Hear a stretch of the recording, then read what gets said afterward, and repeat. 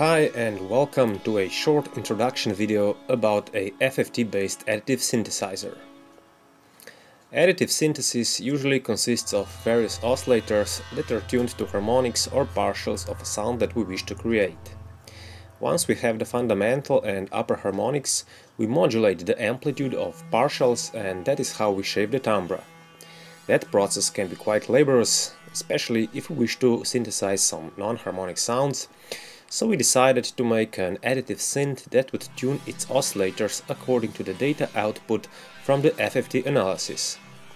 Hence we have to load an audio sample into our audio engine and then follow the frequencies and amplitudes of first 20 sinusoidal components.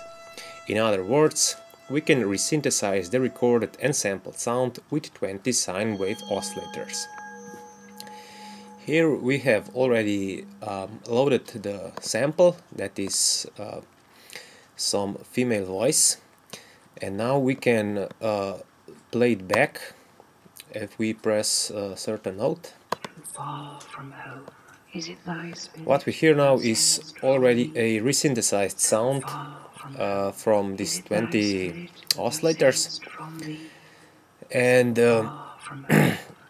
here in the analyzer section we can define how quickly the frequency and amplitude of sinusoidal components are sampled.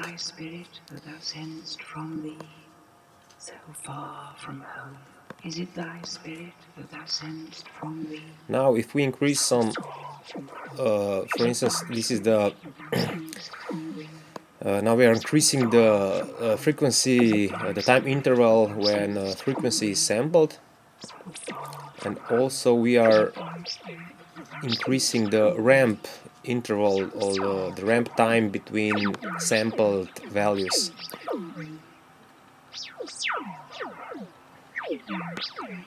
Also we can increase the amplitude, sampling interval and ramp time.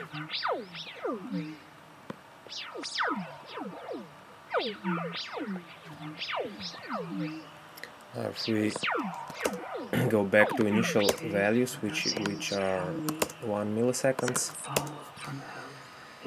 we can find some other sections of the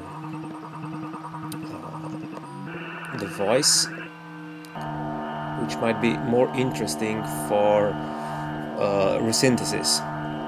So now we will take a spectral snapshot of this short section here by just simply turning off the frequency analysis. Okay, now at the moment we have only amplitude modulation going on, so we can apply this tuning to be modulated by various amplitudes. Even we can load different samples. And now the problem is that there are many volume gaps, amplitude gaps in between, and our sound is disappearing. So we can increase the sampling interval and also the ramp time of the amplitude modulation, and that gives us now more steady sound. Or we can just choose an area which is more steady.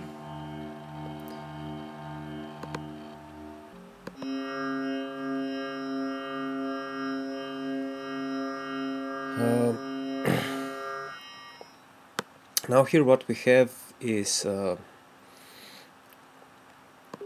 amplitude factor for each partial. So we can use only, I don't know, here we have second, fourth, seventh and 10th harmonic at the moment. And then we can also change the frequency of of all partials. And now we have here we have in this section, which is called frequency multiplication, all the values are set to 1 which means that all oscillators are tuned exactly at the frequencies that were given by the FFT engine. So now we can increase this factor, and that's how we can totally change the spectrum.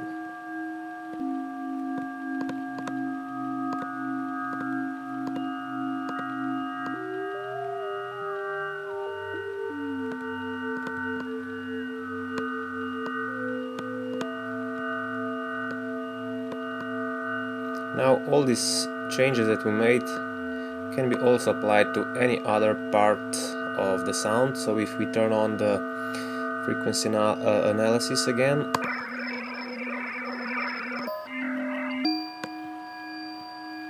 we can see that